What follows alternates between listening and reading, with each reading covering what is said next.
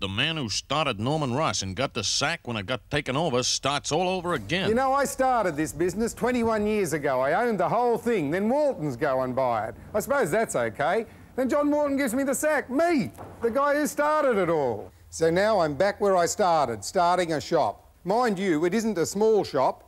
In fact, it's probably the biggest in Sydney, and it's right opposite John L. We're going to open 7 days a week, and we're going to give all their prices a pizzling, mainly because we don't keep wasting our money taking over other people's businesses. How do you think Alan Bond and John Walton will like this? We reckon our electrical showroom is bigger and better than theirs, and the same goes for our carpet, furniture and home renovation displays. Bigger trading hours and lower prices guaranteed. Why don't you come and have a look? Maybe you shouldn't have sacked me after all. Or maybe you should buy this place too. Harvey and Norman starting all over again, 7 days a week, Parramatta Road, Auburn.